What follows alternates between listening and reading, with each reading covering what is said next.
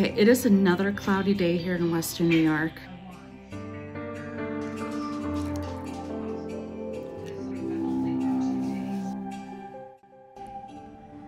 So this makes a perfect day to relive last fall when it was a little bit warmer out here. So this illustration has a little bit of a story to it. One of my good friends growing up, Andy, this is Andy in the illustration, he is a farmer and we've been lifelong friends, and he works so hard, and I just wanted to pay tribute to him and all his effort in being a farmer. So this is a gift piece that I will be giving to him, and I really wanted to make it special for him. So it is on a larger format size. This is a 10-inch by 15-inch piece of Crescent illustration board. I'm using a number 5, as you can see from the white on my index finger. I'm really pressing hard. Like I said in my last video, I have an incredible amount of heavy pressure. So this cold press illustration board really can handle pretty much anything you throw at it. As you can see throughout the demonstration, the amount of water I put on this, and gouache and ink and the graphite, it holds pretty well. I've used Crescent illustration board for decades, and it's one of my favorites to do some heavy illustration work on. So I feel so bad. This is one of the first videos that I shot for my YouTube channel, and unfortunately I only shot just so far in the illustration process. I got just a little ways in with the watercolor, and I thought I had filmed the rest, but unfortunately I didn't, and I feel so bad. So I only got bits and bobs of the illustration process with the watercolor, but I still have the piece, so I can go over it with you and discuss the rest of the illustration process. And I think that would be helpful because there's some techniques I use that I think are fun, and I would really like to share them with you. So it's unfortunate that I don't have that footage, but I do have a good amount to show you, and I think that that will be helpful. So as you can see from the photo inset here, this is the photo reference that I used. This is, again, in the Elba Mucklands, and it gets really dry and hot even for Western New York. And I wanted to use this photo because it showed the machinery, it showed the onions, it showed his puppy, and it showed a happy farmer. Even though he works really hard, he is happy, and I think that is truly the lifestyle of a farmer. So, using this photo as a reference, I hand sketched to make the photo larger on this illustration board. And doing so, I made sure that I left some room at the bottom because I wanted to make this look like maybe a travel poster or a come visit us poster. Also celebrate the onions and Elba onions because the town, the little itty bitty town, is known for its onions. So it's harvest season. I wanted to celebrate that. So all these little text insets help tell the story. And I think when you're an illustrator, you're about telling the story. And I think that makes it special, especially when you're giving it as a gift. I measured out the top line and the bottom line, and I just sketched in the word onion, and I wanted to make it look like the wiggly roots of the onion, also the tops of the onion, how they flop over when they're ready to pick. the theme out with the text as well. It makes the composition look so much more interesting. And also the bottom text where it says harvest, that is just like a straight serif text, maybe Times New Roman. It's just a straight text that I, hand drew out. You can find many references on Pinterest for any font. You can also type something up on your computer in a font and then print it out on your printer and use that for a reference as well. So I'm just going over the lines just to make it a little bit more bold and give it a little more of a punch, because you'll see what I do with the onion, the word onion. I'm going to make that, render that, I should say, I'm going to render that to make it look like onions. So again, playing with text helps tell the story.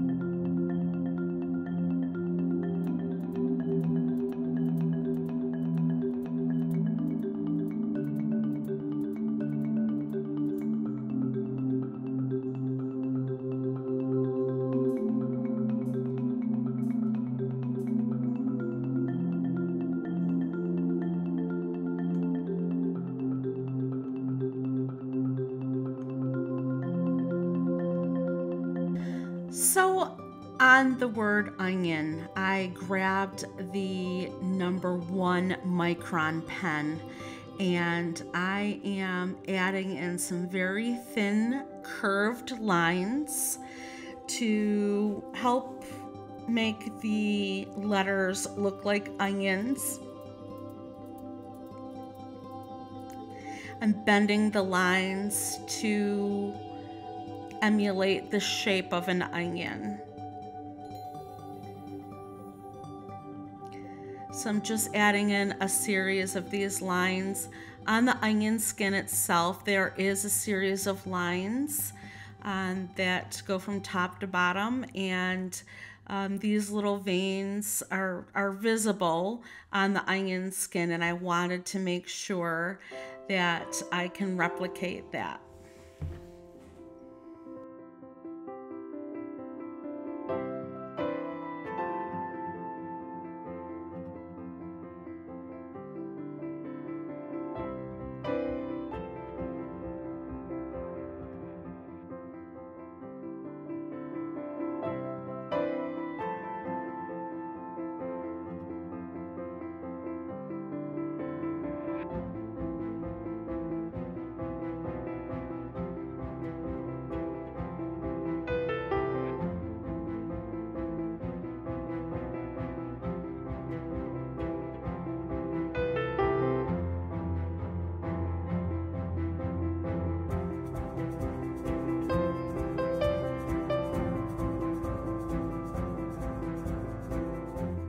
Adding a napkin or a piece of kitchen towel underneath your hand as you work will help for the graphite not to smudge.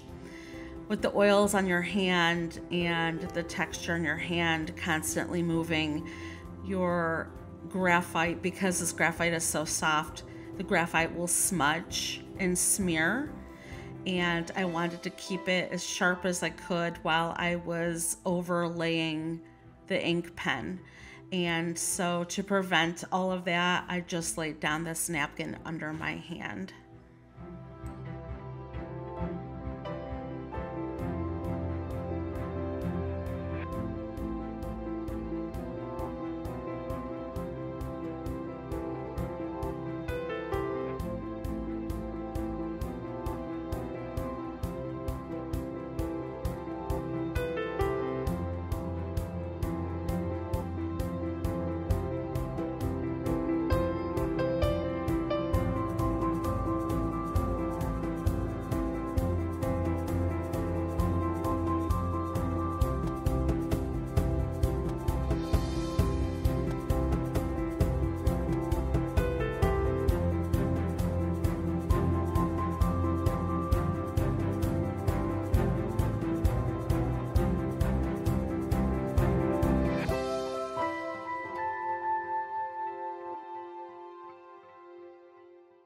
link to these Micron pens below. You can buy them in a variety of sizes.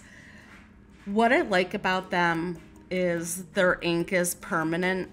For times that I don't want the ink to bleed underneath the paint, the Micron pen is pretty solid. It doesn't streak, and you can get a nice crisp line with them. And for holding the line with water over the top of it, especially several washes.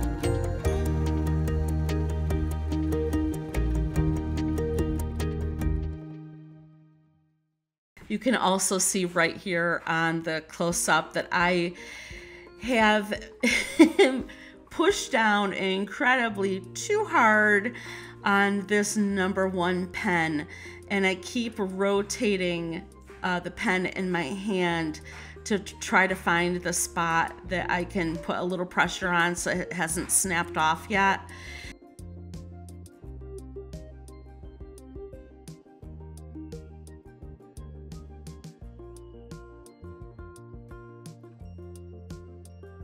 Put it ahead a little bit so you can see some of the painting process. So I inked everything. I'm using this really nice brush that snaps. I absolutely love this brush. It came in a series. I'll put the link below, but it has several different sizes in it. And these are really good brushes. It feels good to hold in your hand, and the handle is very smooth and it slides in your hand, and also grips in your hand very good.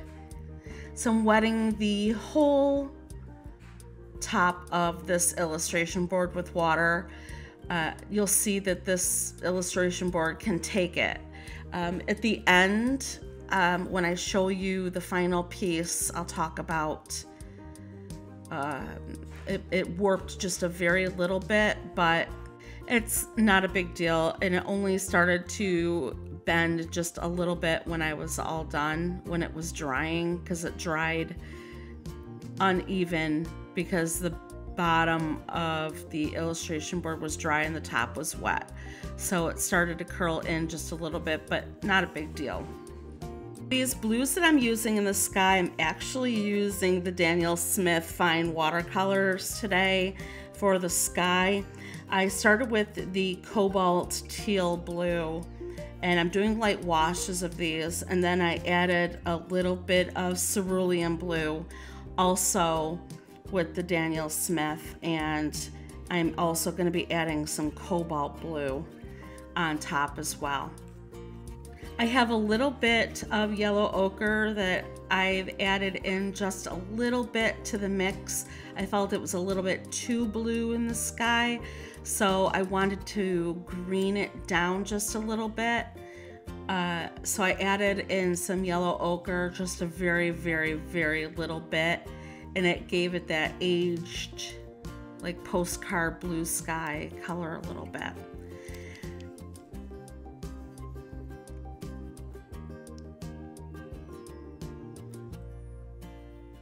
So I'm going right up over the window of the harvester. Because it's a window, you can see through it. It pulls in color from behind, through the window behind the cab, and it also reflects colors from the sky in front as well.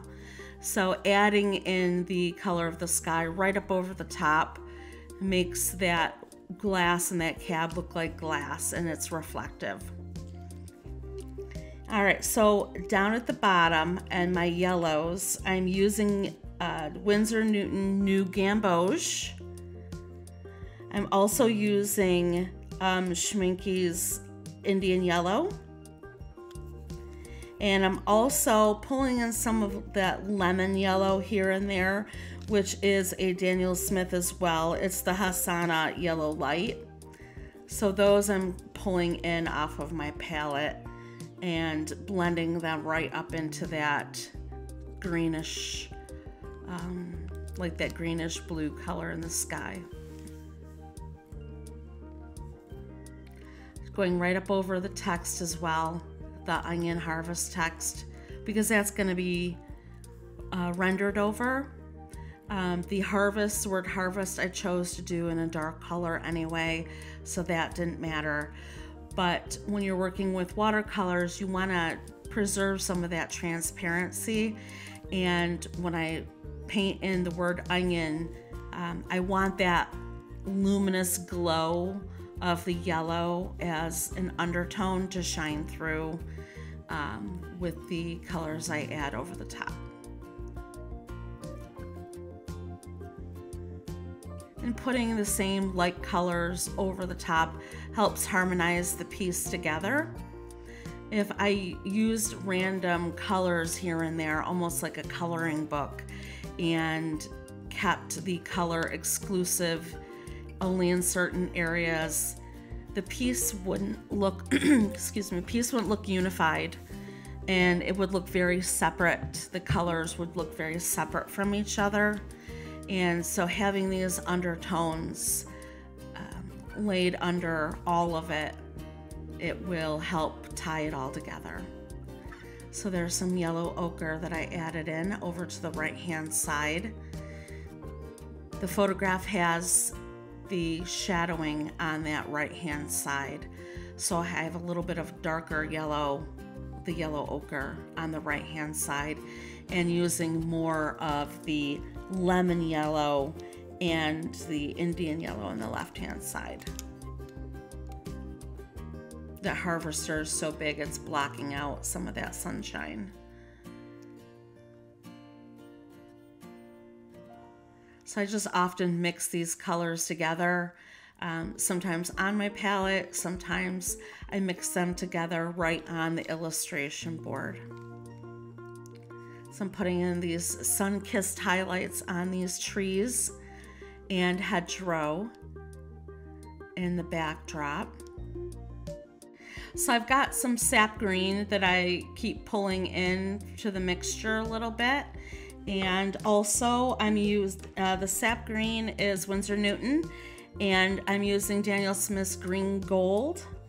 And for the color I'm adding in right here is another Daniel Smith Jadeite Genuine, and I'm adding that in over the top. And because the color underneath is still wet, this, as I tap it in with the tippy toe of this paintbrush, it's going to burst and blend in to make it softer in the background. If I wanted some crisper lines, I would wait till the colors I laid down first dried, and then I would get some crisper lines. So at the beginning of the video, I told you that I didn't have a lot of footage, and here's the result of what it looks like when I'm all done with the piece. So again, I feel so bad that I don't have video footage of my illustrating process throughout the rest of this, but I'm going to show you right now what I did. Okay, here's our finished piece.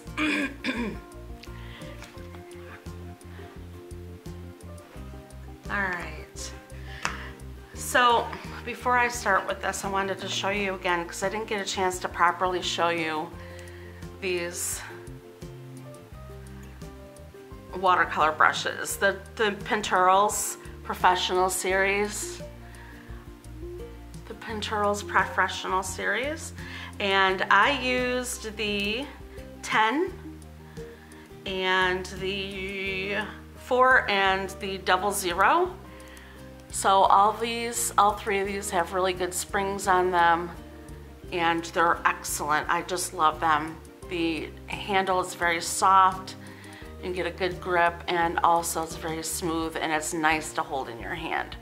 So I just wanted to show you those because I didn't get to show you those too well in the video.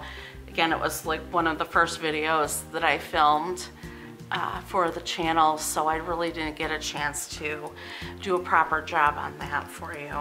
So after I left you on video, I was in the middle of painting the background and these hedgerows back here. So I just continued to layer up with the sap green and the green gold, and I also added in just a little bit of magenta into the greens just to make it a little bit darker for some of these underlaying shadows that are underneath the hedgerow. Adding that in at the bottom gives that bush a little bit of a three-dimensional value to it. So that's what I did on here. Also, I added in just a little bit in the background here, some lighter color to make it look like a glow, that there's more hedgerow, there's more trees in the background. So I softened that out back there. I think the thing that took me the longest was the onions, rendering all these onions, but I absolutely loved all of it. I used some yellow ochre, and I also used some oranges, and let's see here. I'll have to show you the oranges, or let you know on the screen what the oranges were that I used. I think it was a cadmium orange, and also some purple, dioxazine purple, that I added in as well and mixed up. I really wish I had that footage to show you because it would explain a little bit more. Back here for the irrigation system, it's just line work, and the onions that hadn't been harvested yet, these were all harvested over here, and so I didn't have a lot of detail over here like I do over here. So you can tell that he went through here first. Some of the onions were laying on the belt, so I wanted to make it look like they were going right up on the belt before he stopped. And I left some light on the wash area on the onions to give it highlight, because the sun was so intense in the photo, and the onions are shiny. Even though it has muck on them and they're quite dirty, they still are shiny in a lot of the spots on their skin.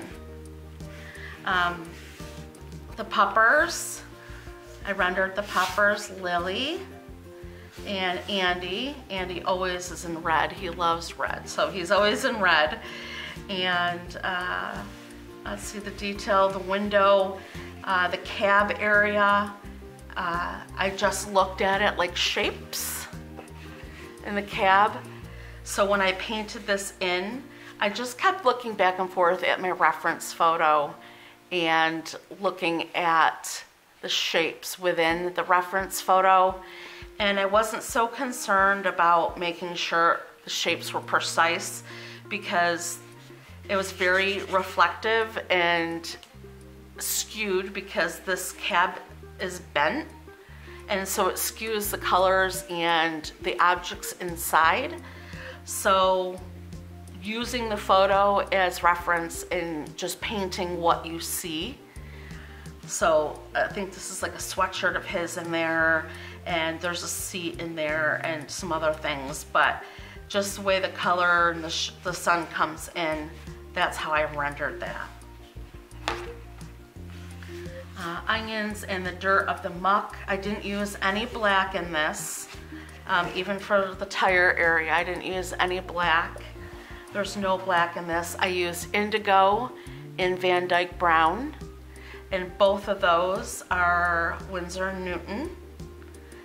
And I just made a dark, very, very dark indigo. Actually, it's a earth down indigo because I have that Van Dyke brown in there. So, and then for the text, this I believe is Indian red that I used over the top of it looks like cadmium orange and dioxazine purple together to get that value change and hue change in there. And my favorite part is the onion, the way I rendered that in, and I know I keep talking about that part, but taking those individual areas where I took the Micron pen, those individual areas, and rendering this to make it look like onion skin. So I left it light at the top. I even added some green on some of these tips to make it look like the tops of the onions. So that is sap green. And I used some buff, Winsor & Newton buff, and New Gamboge, and some Naples yellow to go into these lighter areas. And then I brought this down with some burnt sienna and some dioxazine purple and Indian red down here to make it a little bit darker. So I mixed those together.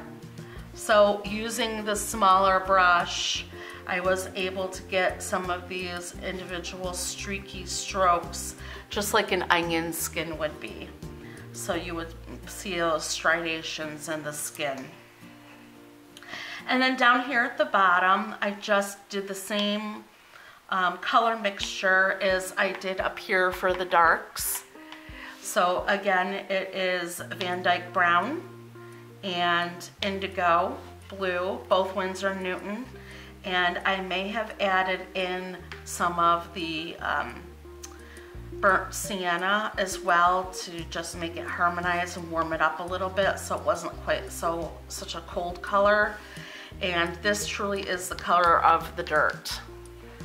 That's what the muck looks like. It's very dark, charcoal looking,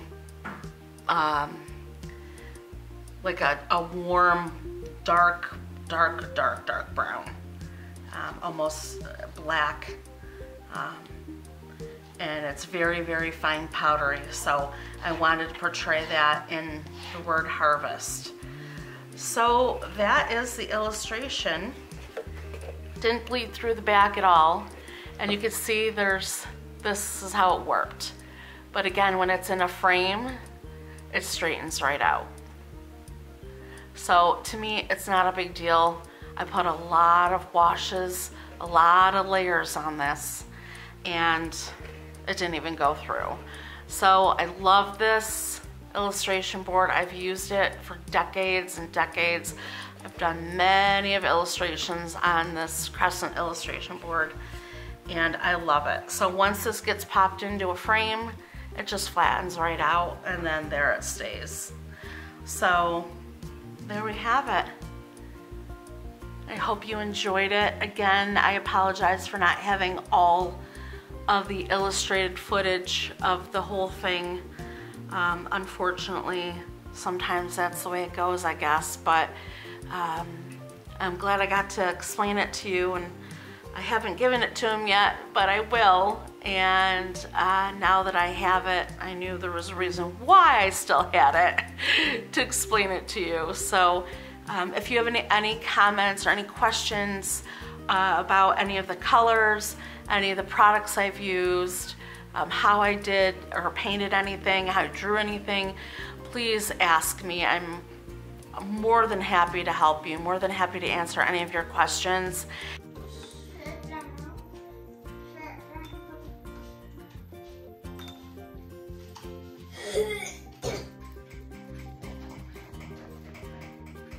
Hey guys, I just wanted to say thank you so much for your, oh, no.